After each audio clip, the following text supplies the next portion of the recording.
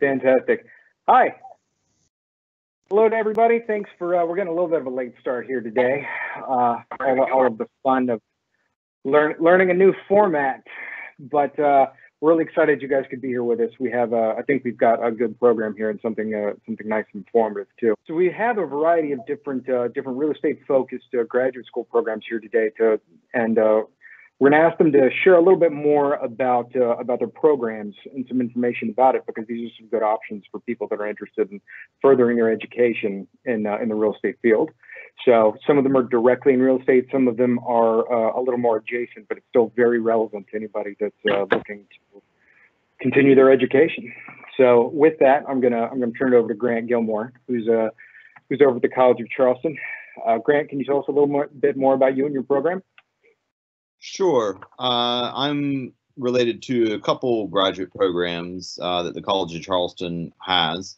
One of them is Community Planning, Policy, and Design, which is a relatively new program, and I'll bring the brochure up here real quick.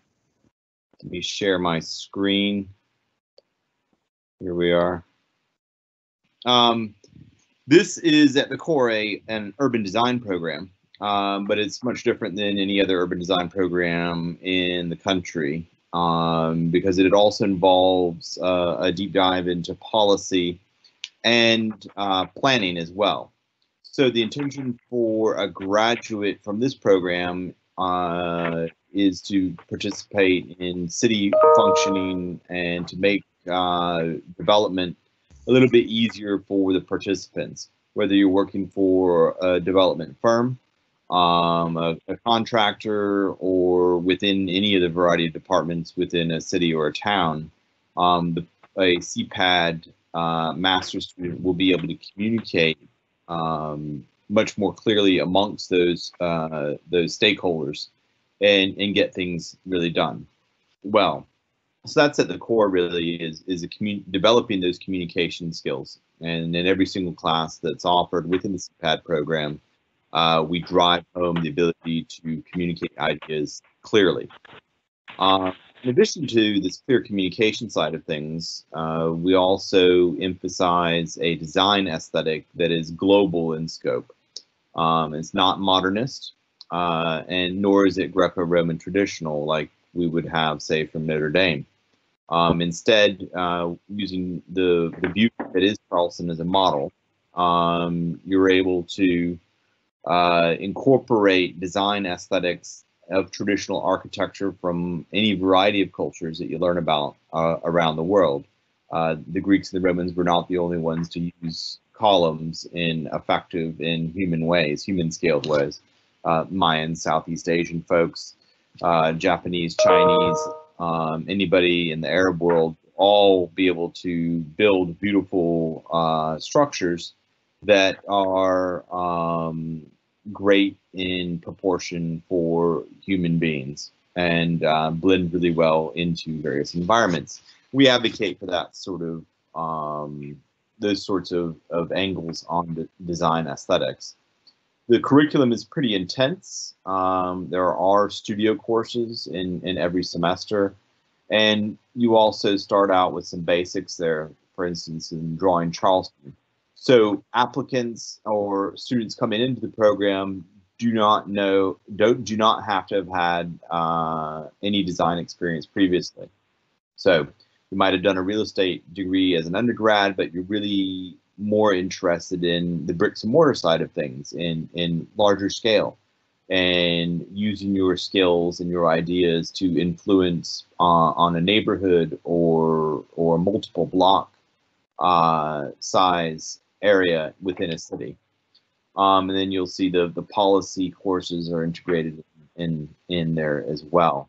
Transportation issues and sustainability are very important to the program as well. And so that final semester, when you're doing your graduate thesis studio, we expect those graduate theses to incorporate all of the dimensions that you previously looked at. And if I find in a master's thesis that sustainability is not emphasized enough, I'd send our students back to the drawing board to make sure that they're doing that.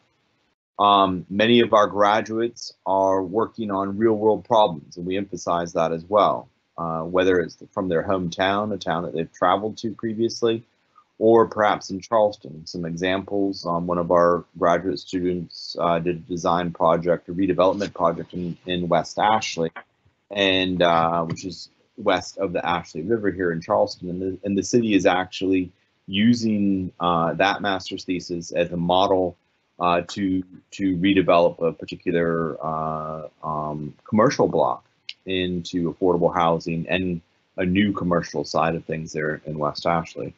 Another of our students is doing a conjectural plan of pedestrianizing a good portion of King Street, for example. There's also that side of things. That was originally proposed actually in the 1950s, we've discovered, and then set on the shelf, and then it's back off the shelf now. And the city is really interested in that side of things. We emphasize that we're progressive, and we want our students to create beautiful environments for humans to occupy in work, home, and in play. And really, we're placemakers. We want our students to make places that are good for people to occupy and to be in. And of course, Charleston, the city of Charleston, is a perfect classroom for all of this. It's our city is heavily influences advances in urban design and architecture throughout the world.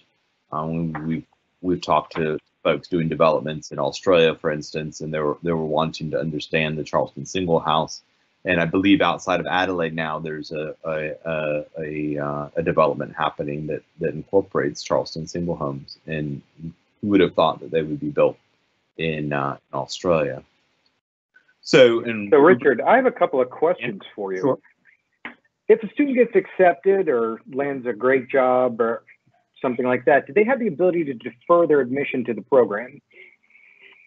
They do, yes. They can defer their program entry, and we do have students on occasion do that.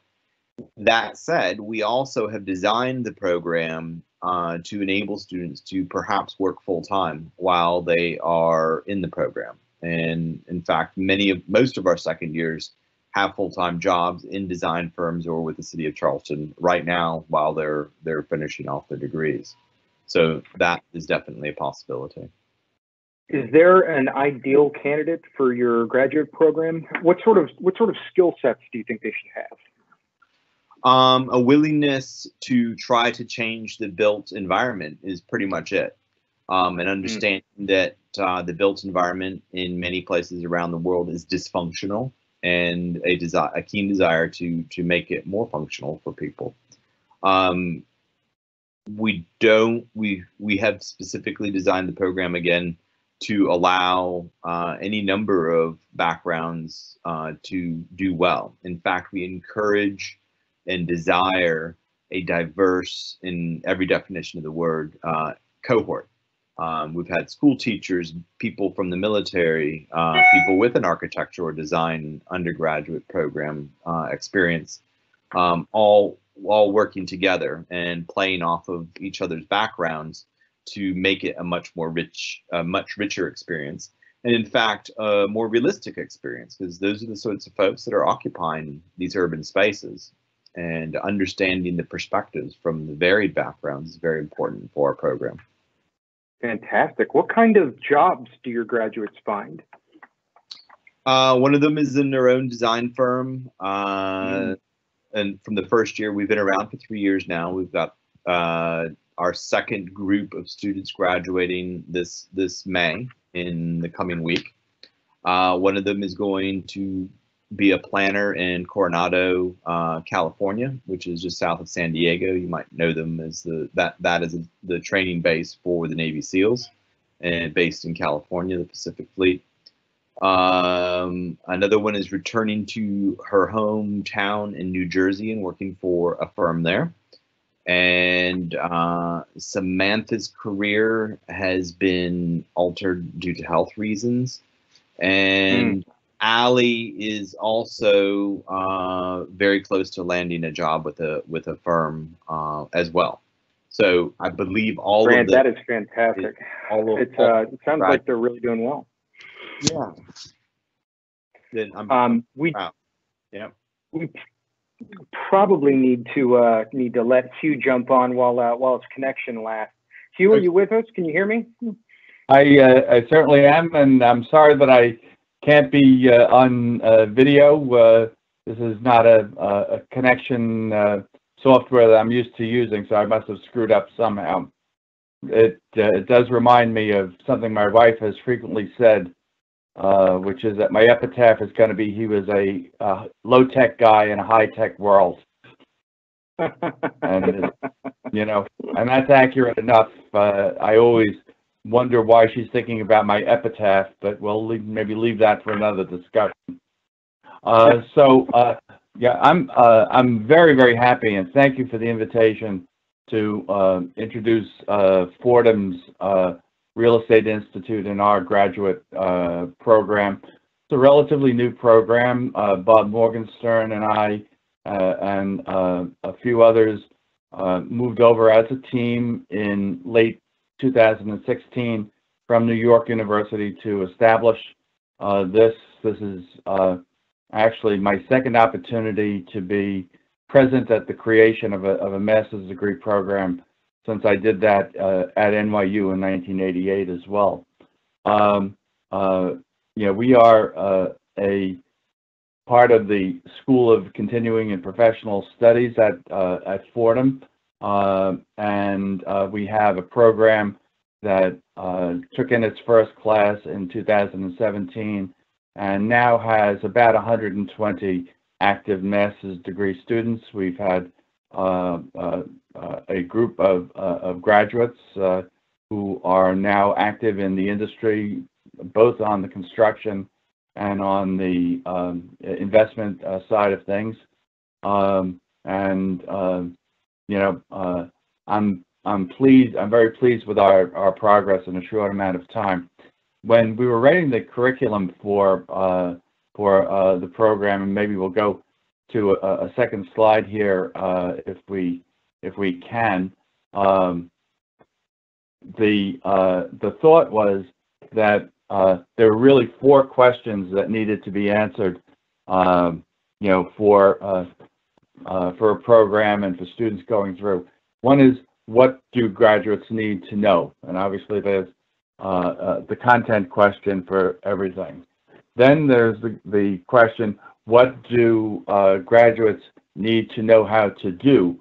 And there's a lot in the curriculum that focuses on the technical skills that you need to do valuation and investment, negotiations and finance and risk and portfolio management, credit and analysis, and those are all technical skills that are important. So what do you need to know? What do you need to know how to do? But I've been a believer that over the course of my career that I've seen, this will be the 4th major real estate recession that we've been through, and in not a single instance was it ever an event that occurred because people didn't have technical skills. You know, this is different, but the RTC and failure of the S&L crisis, the global financial crisis of 2008 and 9 didn't happen because people didn't have technical skills. They occurred because people didn't have the ability to make good prudential judgments about the impacts of their business decisions, and those cascaded through the industry. So, in order for our graduates to be leaders, we want them not only to have the contents of knowledge and a toolkit of skills, but we want to help them to exercise mature judgment in life and in business. And our management courses are designed in that respect, and also something that's relatively unusual in the real estate higher education field. You'll see, if you've got the graduation requirements slide up, that sequence number 1 is ethical issues in real estate. And this ability to make good prudential and ethical judgments is part and parcel of being a leader in our business, and we try to make this very practical and have lots of people who have been in the position of running companies, running departments, leading teams, talk about this dimension of making decisions that are important ethically, not only for individuals, but also for the firm and the society as a whole. And that's the fourth thing. You know, if you're going to be a leader, how can we prepare graduates to function as responsible leaders in the larger society? Because real estate is a field that touches everybody.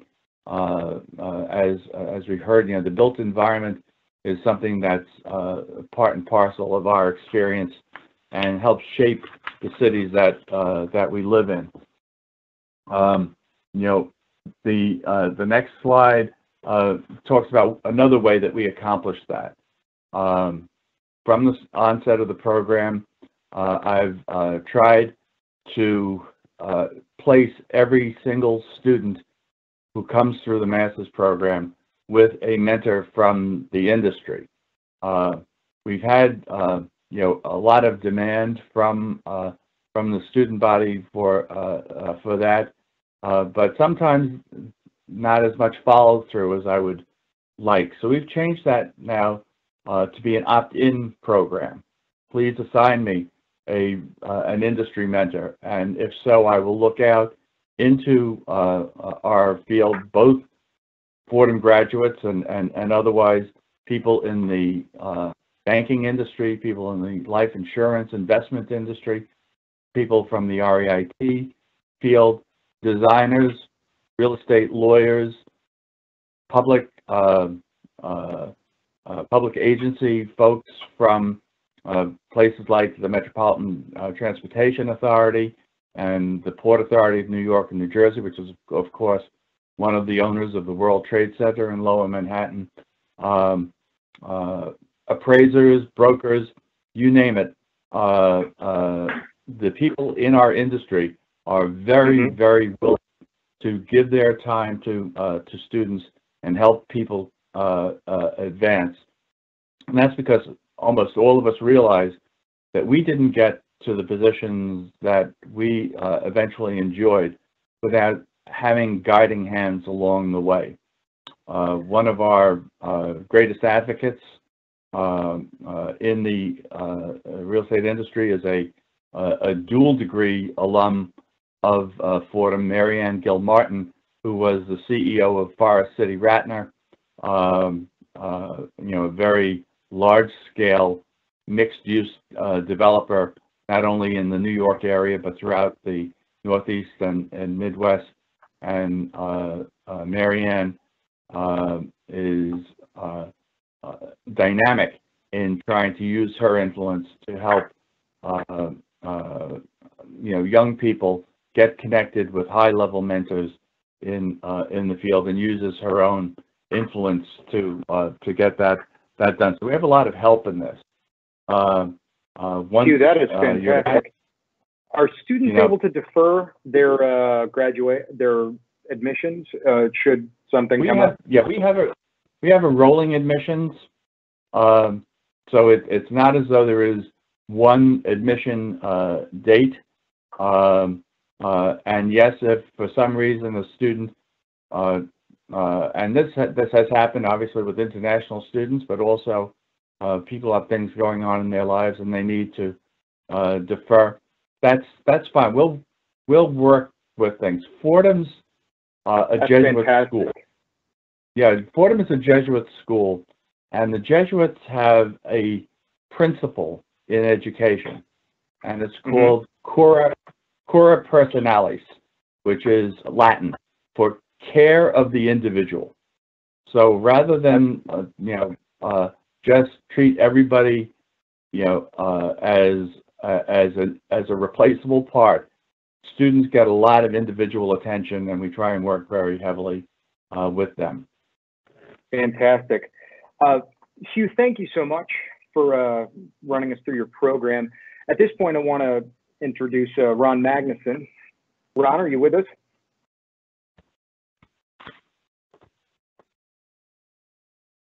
I see the Ron's here. It just takes 1 second to switch from one thing to another. Okay, can you hear me? Sure can. Okay, I don't know if my slides are up. Hopefully they are.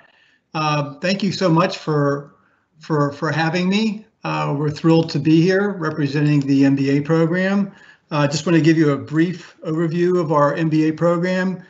First, I am Ron Magnuson. I'm the director of the MBA program. Spent most of my career in the energy industry.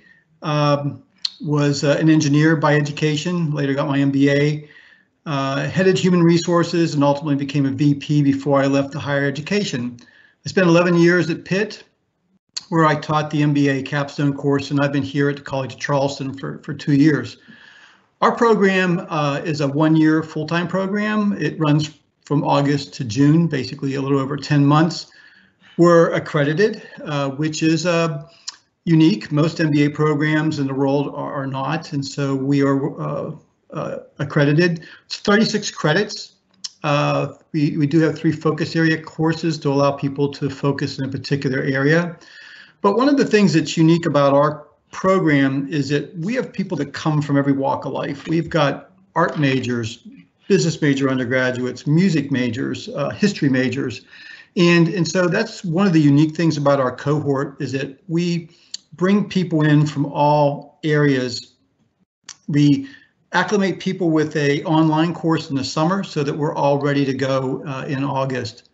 One of our featured programs is a mentor program where we will assign all of our students an executive mentor from the Charleston area.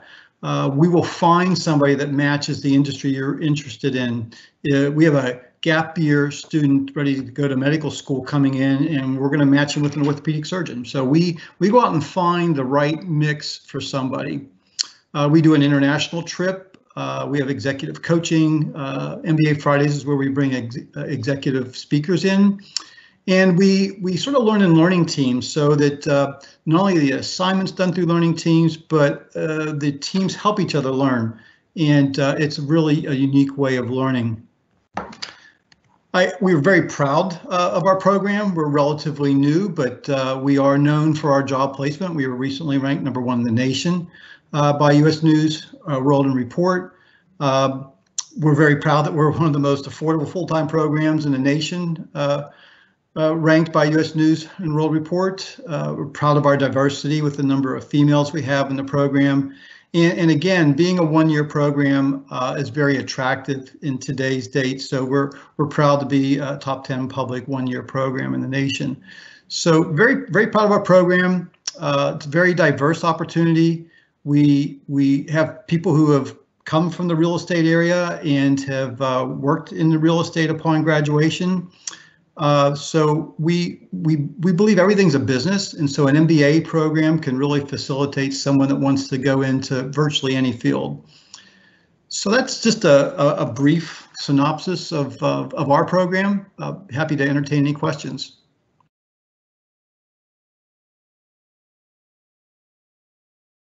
Well, Ron, I am curious. I'm sort of asking the same questions of everybody just because it's useful information for students that are trying to figure out what level of flexibility they have.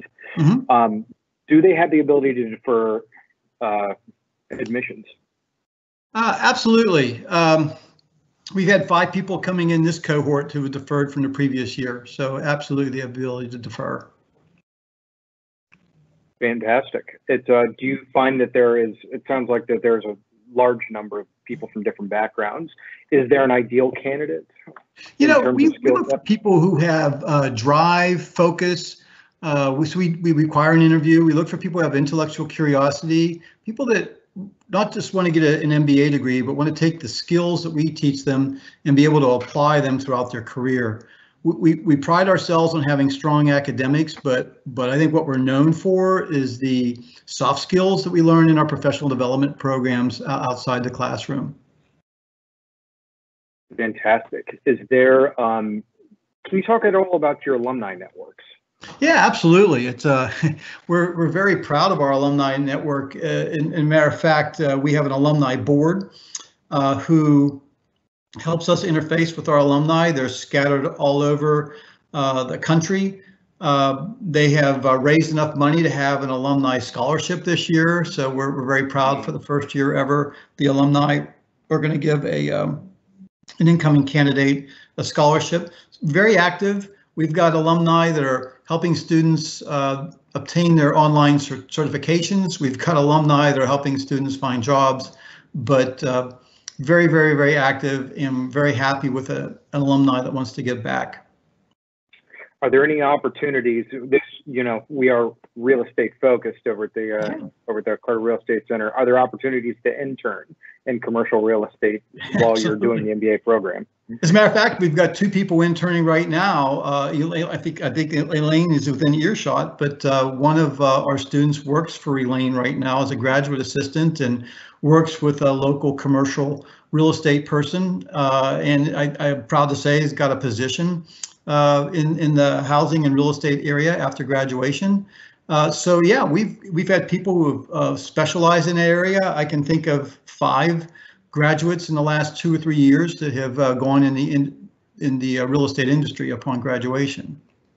Fantastic. Ron, thank you so much. At this point, we want to turn it over to the next person in the process, which would be Amy Matthews Herrick. Amy, did I get your name correct? You did. Hello, everyone. Okay. So I'm going to share my screen as well. Hold on one second. Let's see if this works. One sec. There we go. So mine's a little longer, but I'll run through this pretty quickly if y'all can still hear me. I work more on the student services side with the real estate development program. My background is in student affairs with Clemson and history. But these are some of our students really quickly. We are located in downtown Greenville. We are a true interdisciplinary degree program in real estate development. We have 2 sequences. One's an 18-month sequence for the early career students that don't have a ton of experience, and then there is a 12-month experience development professional sequence. That one's designed for folks who have more than 3 years of direct development experience that can be documented with a portfolio. I'm not going to run through all the curriculum information that is online, pretty accessible, and I can post my information for y'all after if you have any other questions. It is pretty small. We have a maximum of 30 students per class. We are founded out of the Urban Land Institute principles of being responsible developers. So we are seeking well-rounded students who have an interest and passion in real estate development. I think the trend that you're hearing probably through this is that these programs all want someone who is well-rounded, kind of an interdisciplinary nature of what they're doing, can work well with people and understand the full 360 degrees of the real estate profession, and for folks who want to impact the built environment positively. Clemson's MRED program started in 2004. It's the 16th year of our program, and we're about 250 alumni at this point. So we're growing in size. A lot of highlights for our program. We do send all of our students to the fall ULI meeting. We have a mini-semester coastal tour. Unfortunately, COVID-19 has switched that up to the fall for this year, but we're working through it. A lot of project-based classes, immersion learning. We do use Greenville sort of as a living lab, like the folks there do in Charleston. We do have an active advancement board and do a lot of regional trips as well. Our practicum course is our version of a thesis. So it's a full development proposal that's pretty comprehensive, a market analysis, site analysis, and financial analysis of a live site. Most of those sites are pretty prominent. Probably the biggest one, if anyone's familiar with Columbia, South Carolina, is Bull Street. Our students did work on that practicum presentation back in 2011. So we have a lot of students who ask about internships. That is a requirement for our program for the 18-month sequence. Students find that this is a way to make great contributions to the profession and learn a lot. Obviously, as Hugh mentioned, gaining mentors through internships. So we assist with that as much as possible. I will say COVID-19's changed that up just a bit, but we are having students do a lot of remote work, and we're working with them and trying to be flexible with what the summer is going to look like in this environment. Permanent employment, which is on everyone's radar. We have students that go everywhere. So project development, portfolio analysis, financial analysis, asset management. You can see a list there quickly of our December 2019 graduates. So some of those firms might be familiar to you, and we assist with that as much as possible. Again, working with FIT for our students. And then all of our students are members of regional and national organizations, and our students this spring were finalists for the MIT CASE competition. Unfortunately, they were not able to go up to New York for those finals because of COVID-19, but just a list of everything that we are participating in for our students. And then quickly, students are eligible to borrow with financial aid for our program. And I can send more information about that, but Clemson's financial aid is your best resource. We do have a limited amount of fellowships for our program that come from our advancement board. They're very small, unfortunately. They don't cover full tuition or living expenses, but they are there. And all students who apply to the program in an application season are candidates for the ABRED fellowships. The smaller other named awards may have other categories to go with those. And then we have an open deadline of May 30th for this summer's cohort, so it's not too late to apply. And you can see the requirements there, GRE or GMAT, which we can talk about if the at-home testing proves problematic for those that are looking, unofficial transcripts, 3 letters of recommendation, a resume, and a personal statement. So application is pretty quick there. And all of our summer classes are online as part of our general curriculum. Clemson is all online for the summer. And then students can request a change of term or admissions deferral if they are unable to start this summer. And there's some of our program contact information. I know it was pretty quick synopsis there, but in line with a lot of these other programs, you know, we're here to help students who are looking for an advanced degree. And, you know, I think if this is something that you're interested in, just let us know.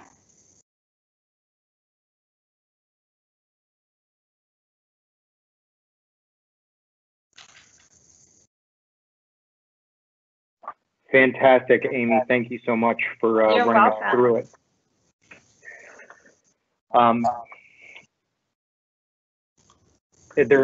As far as if you were wanted to be in this program, what sort of skill set should you have?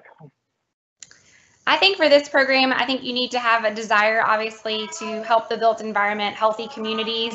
I think you need to have a desire to work with people who are not like you, have an open mind for other concepts, and then just, you know, a general kind of relaxed nature about yourself and be flexible. That's what the real estate industry is all about. And obviously, as you can see, you know, this coronavirus has changed everything, and it doesn't always work like it's planned. So being flexible in your careers, I think, is super important, whether you go to grad school or in any other job that you pursue.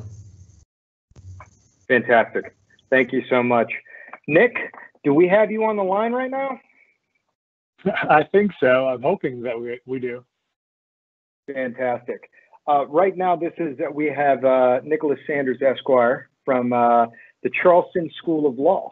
Well, thank you so much for having me here, and I'm sorry that I'm calling in. I think one of the previous presenters mentioned that he's low-tech in a high-tech world, and I take great pride in that, as a matter of fact. So unfortunately, though, it appears to have gotten the best of me tonight, but I'm so glad to be here, and I really appreciate the opportunity. And so, as was mentioned, I am the Associate Dean of Students at the Charleston School of Law and the Assistant Dean of Career Services. And so I just want to talk really briefly a little bit about our program overall, and then also just as it pertains to real estate, obviously. I know that that's what y'all are really interested in. And so just a little bit of kind of the 20,000-foot view briefly. Obviously, a Juris Doctor degree is a terminal degree. It's a 3-year process. We require about 90 hours in order to graduate from the program. The Charleston School of Law is a private independent law school. We're located in downtown Charleston, and we're accredited by the ABA, the American Bar Association. We were founded in 2003 and graduated our first class in 2007.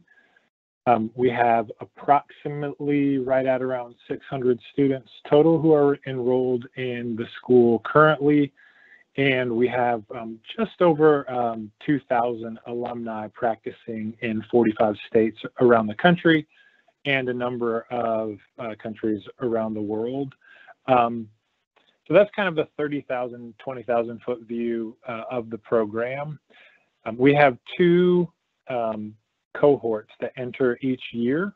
So one of those cohorts starts in the fall. And so we'll have a fall admission of first-year students that we'll have somewhere in between generally 175 and 200 students. And those students will finish in a three-year term. We also have an enrollment that begins in January. So we'll enroll a class in August, and then we'll also enroll another class in January of 2021. That January cohort will graduate. Elaine Warzob is now joining. Hey, Elaine. So the other piece with the January class is that they graduate in 2.5 years. And so they would actually graduate at the same time as their classmates who started in August. And so for anybody who, is thinking, okay, today is April 23rd, the decision about going to law school would be a pretty big one. I don't know how comfortable I would be to walk into that in 3.5 months, even though it is still possible to do so. Keep in mind that a January admission is on the book, is sort of on the table. And so if that gives you a little bit of more breathing room and some more time to think through the decision, you can do that. And there's really no prejudice to you in terms of when you would graduate. You would graduate at the same time as if you were a full-time student starting in August. So how does a Juris Doctor program relate to real estate? And the answer to that question is it relates to real estate in a very, very large and a very significant manner. There are so many aspects of real estate and dealing with real property that require a knowledge and understanding of what the law is and how to utilize that law to accomplish what it is that your project requires you to accomplish. So, just for us, even on the front end, your first year of law school, you're going to spend 20% of your entire first year curriculum focused on property, and that's primarily a focus on real property. And that's a really sort of broad consideration where we're asking ourselves questions like, how do we define property? What is property actually made up of? Is it just the dirt that we're standing on, or is it something more than that? We ask ourselves the question, how is it controlled? How do we control property, real property and otherwise? And then we get into a large discussion about how that property and the rights in that property can be transferred. And can we split up certain rights from other rights and transfer certain rights and hold on to other rights? And so, like I said, that's 20% of your entire first year curriculum in law school. So even though you're learning how to write as a lawyer and you're learning how to draft contracts and you're learning how to litigate as a civil litigator, you're also learning very fundamental concepts with regard to property. Once you have an understanding of those fundamentals, from there you really have an opportunity and an ability to focus more closely on the areas that you might already be interested in, or there might be interests that have peaked in you as a result of your first year focus on property. And so, I just wrote down a handful of what those things could be. Obviously, we get into a lot of discussion on financing and the lending process. How do you secure property? How do you lend money for property and development, and how that process works? We talk a great deal, and you have an opportunity to study and focus closely on real estate transactions and what all goes into that, making sure that the title to real property is clear such that a purchaser is getting what they bargained for.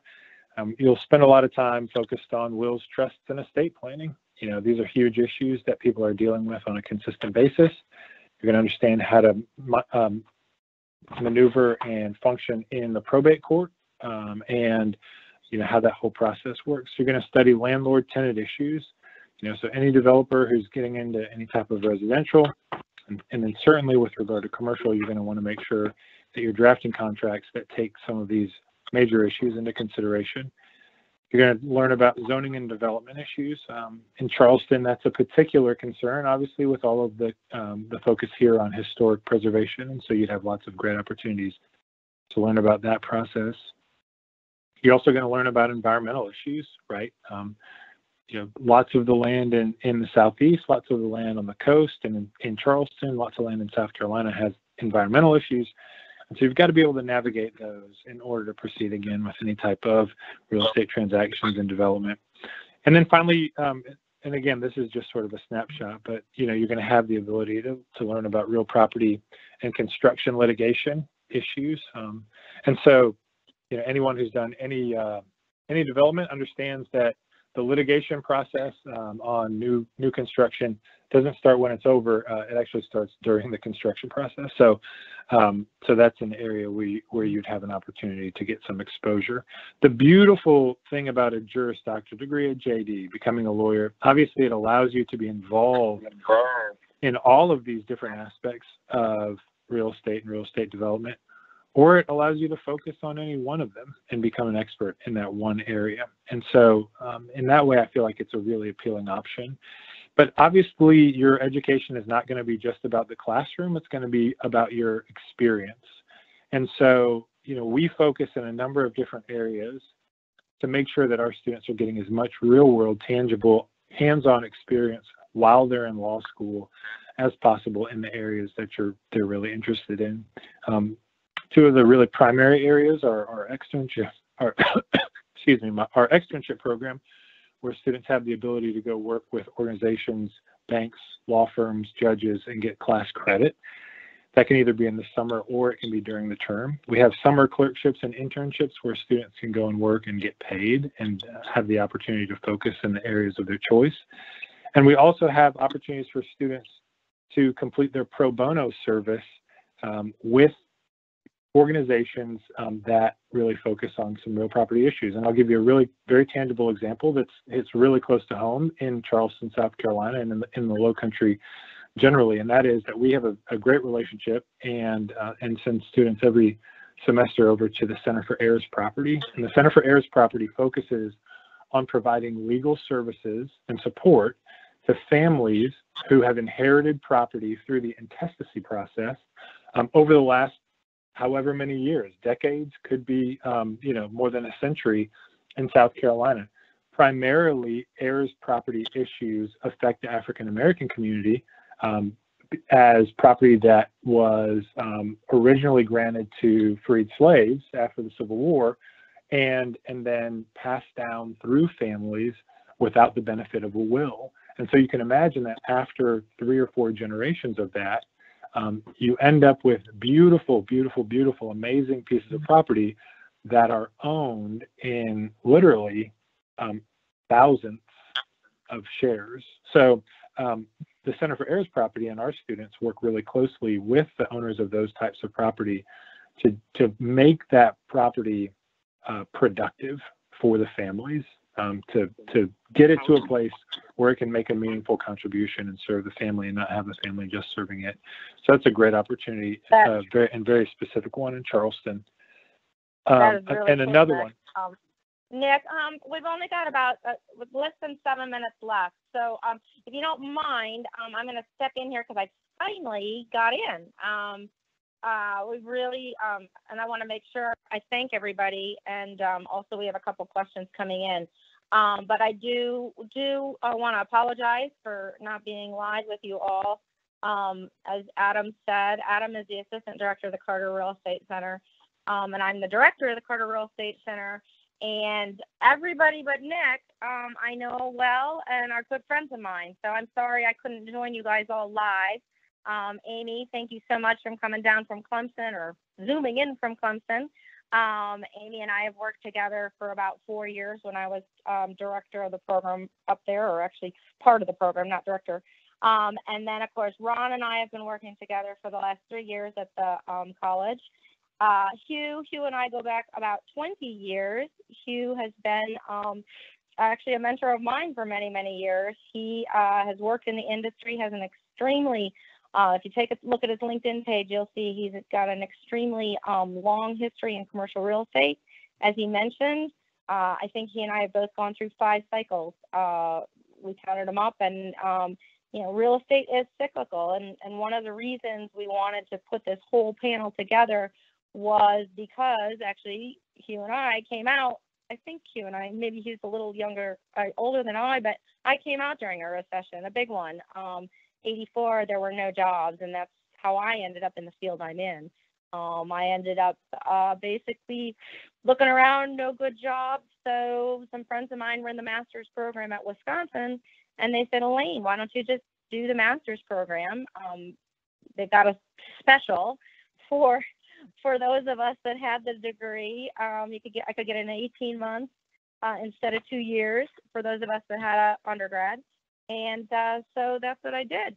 And, you know, if I hadn't done that, then I would never have gone into commercial real estate. I probably would be, I don't know what I'd be doing. But so anyway, so Hugh and I have gone through 5 cycles, and it is what happens in real estate. But the good thing is there is always a cycle. You go up and you go down.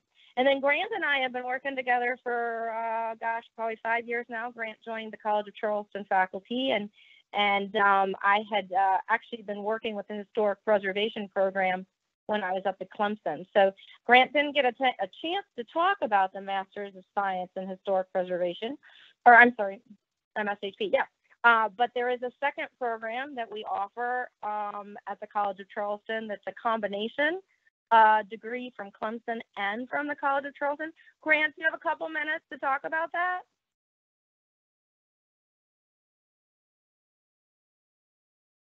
I think you're on mute, Grant. Grant, do you want to mention that one really quick? Sure. I did want the students to know about that one because it's a good program as yeah, well. Absolutely. Again, Charleston is a classroom, but we send students out all over the place. And for folks that are interested, again, in the built environment, the historical side, especially in our historical cities, the master's degree is great for that.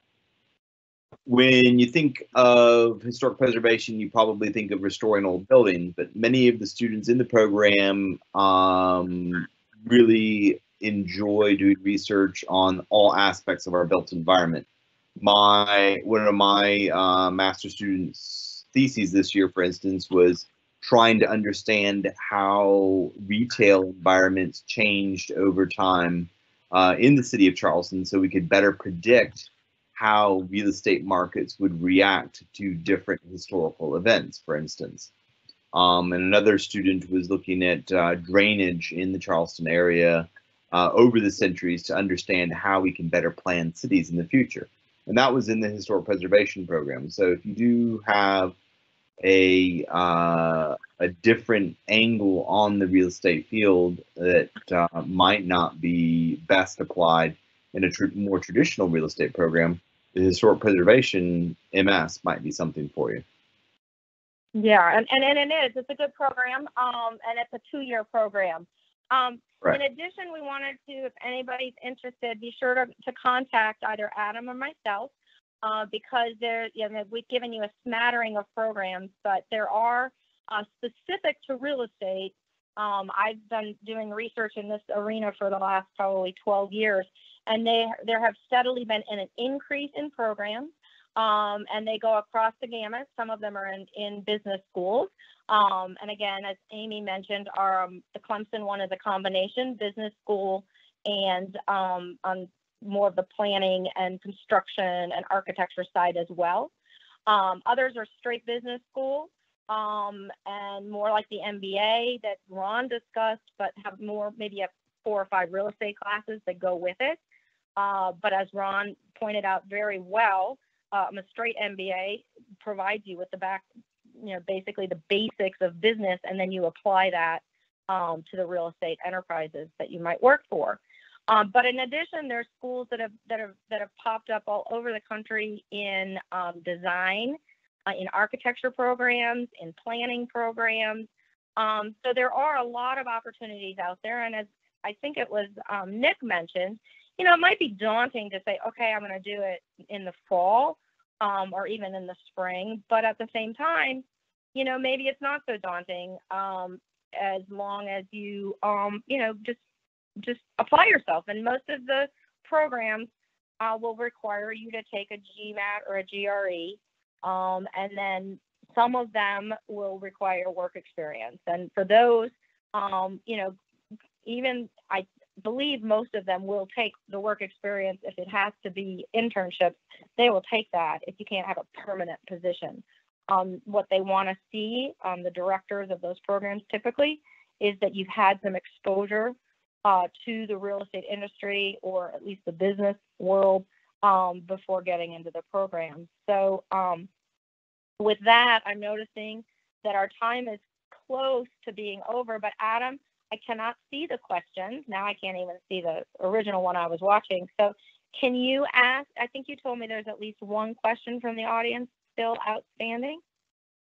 There is. What components of your programs do students like the most? Oh, good question. Very good question. That'll be our last question. I will do one of those rapid fire. So let's start on the other end. Nick, you start. Let's go through. It'll be Nick, Amy, Ron, Hugh, and Grant. And just real quickly, what components make your program the best in your mind? Nick, your turn to start. Yeah, thank you. Our JD students, I think that they enjoy the hands-on learning experiences the most. I mentioned the Center for Heirs Property. We also worked very closely with the Magistrate Court in Charleston County to establish the Charleston Housing Court, where our students actually go in, practice, represent tenants and those types of disputes. Far and away the best experience that they're going to have in law school. Cool. Amy, what do you say? So I think our students really like the trips the most.